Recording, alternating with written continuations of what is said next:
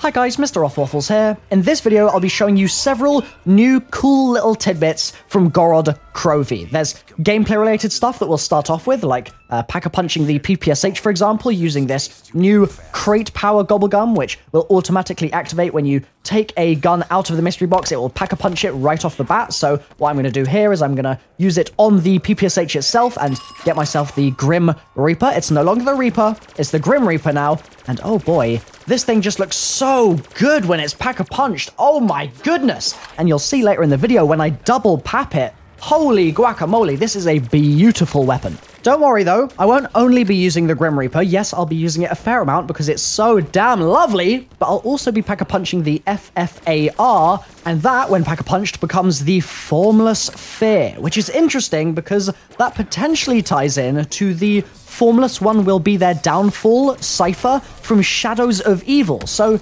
interesting one that. Interesting that there's a potential connection there. Also, just a moment ago, that drill, the green drill that you just saw, was a Groff module, and you need to activate 3 of those and get parts from 3 of those in order to get to the pack-a-punch area. That's how they work. I'll have a specific video linked in the description explaining exactly how to get to PAP, because it is a somewhat involved process, but anyhow, these things that you're seeing here are the, well, I guess they're the new dog round, as a lot of people suspected, and yes, for those of you that guessed this, you can indeed shoot their arms off, and if you shoot all 3 of their arms off, they then do a sort of like suicide charge towards you and explode. But anyway, yeah, they're a new dog round, pretty standard other than the fact that they're flying instead of walking on 4 legs. In just a moment, we're going to hear some audio from SOPHIA. Do you remember the original teaser that they did for this map, and they showed us the big robot with the giant sort of metal sphere and the red light on it? That somehow is SOPHIA. And so I'm going to stop talking for just a moment so you can hear what she says, and then we'll be back for even more cool gameplay.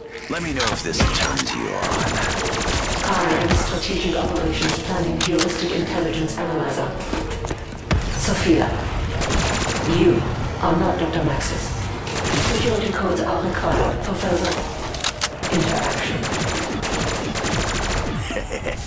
Did it just say horroristic? So that's SOPHIA, which is pretty mind-boggling in itself, but now we're going to step things up, and we're going to actually ride the dragon. Yes, you have to summon it by activating all of the Groff modules, and then you get to this point here, you jump on its back, you're inside the harness, and up you go into the air. You ride the dragon to a different area of the map, and it's an actual building that you might recognize, because it's the same building from the campaign. If you guys have played the Demon Within mission, if you've seen some of my gameplay of that mission as well, you may think that this is a slightly familiar area, and that's because it's pretty much the same style of thing. So what happens is you get ejected out of the dragon's harness, you plop down into the house itself, it just splonks you down in there. Splonks, is that a word? It is now. It splonks you down. There's this thing. Haven't translated this yet. Going to be translating that with Chronorium.com very soon. But this thing is just, I mean, why is it there? I don't know. It's the only bit of Apothicon or alien even. Like, there's no keeper elsewhere that I saw either. So it's the only bit of Apothicon I saw across the entire map.